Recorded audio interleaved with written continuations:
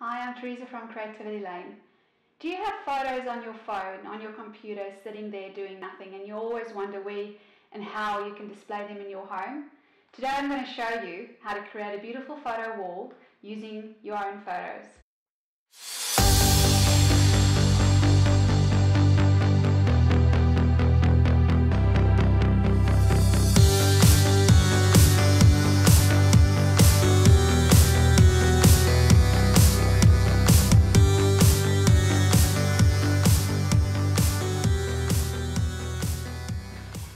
So you have photos and you're scared of using them. Why? Because you think that you don't look good, that you're not a professional photographer, you haven't composed them well. Don't worry about it. The important thing is that it's memories that's captured, and those memories are priceless. Show them. If you don't know where to put them, my decorating rule is a hallway is an excellent space to do a whole wall of a photo wall, display your life, use the photos that you have, and put them there. It's such a beautiful thing if you can just see them every day. They're no use to anyone on a USB in a drawer. For a gallery wall, my best advice is go monotone. It's a classic, it looks beautiful, it'll give you that gallery wall feeling. And since we have all of this space, it's a space where it's not a living room, it's not a bedroom, it can just be enjoyed for what it is. I've asked my client for all her photos. I've turned them into black and white, stripped the color of them. It just looks beautiful and timeless.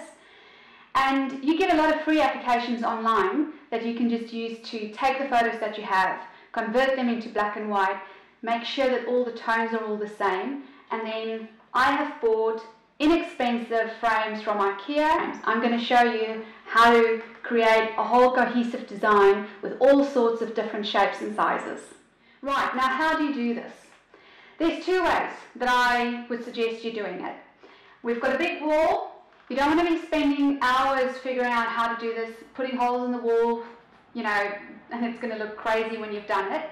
The two ways that I suggested: get all your photos, put them in the frames that you have, use brown paper, newspaper, any old paper, cut it the exact same size as that picture, and then you sticky tape them with a little bit of removable tape on the wall in a design that you like, because then you can move it around and you can stand back and see if this is what you want without drilling one hole.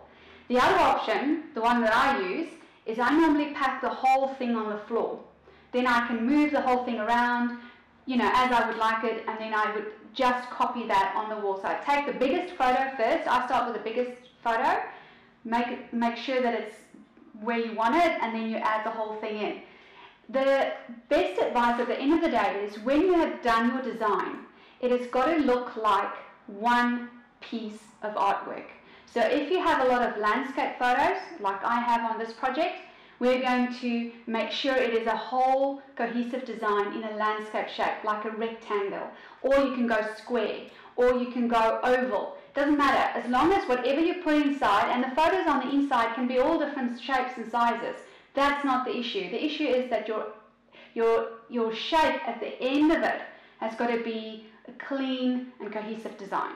And a good way of mixing it up, I love using landscape. So I've asked my client to give me some photos where they've traveled, places they've been, and I've taken one or two and I've enlarged them so that can create a beautiful landscape, a kind of a grounding element to the whole family story.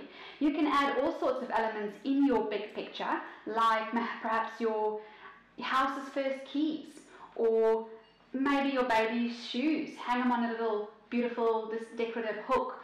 All sorts of little personal things that you can add inside that frame.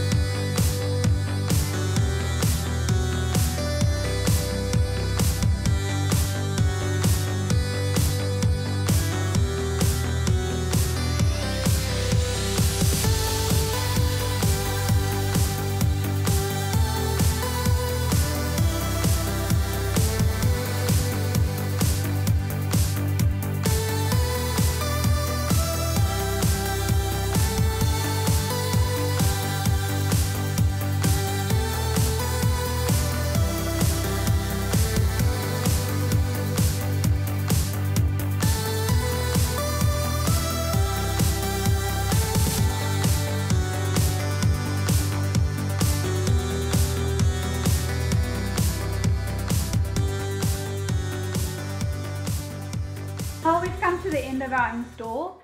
We've done a beautiful gallery wall. And you know what? The first thing my client said when I asked her if she's got some photos, she said, we don't take photos. We're not the photo type people.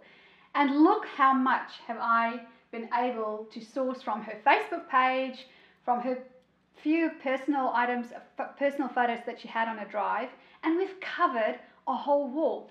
This is literally a 4-meter wall. Inexpensive art that really, when she walks through this door, the whole family, I watch them come through and they all stop, they talk. It evokes emotions that it's just stunning to see.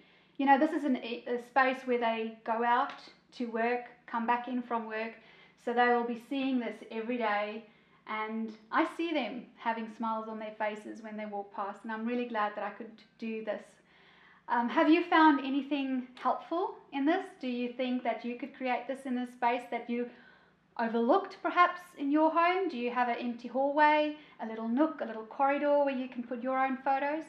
And it doesn't have to be expensive. Inexpensive frames goes a long way. So if you found this helpful, if you enjoyed watching this and think you can use this in your own home, I'm going to show you much, much more. I have got lots of ideas, inexpensive ways to really make your house shine and you fall in love with your place.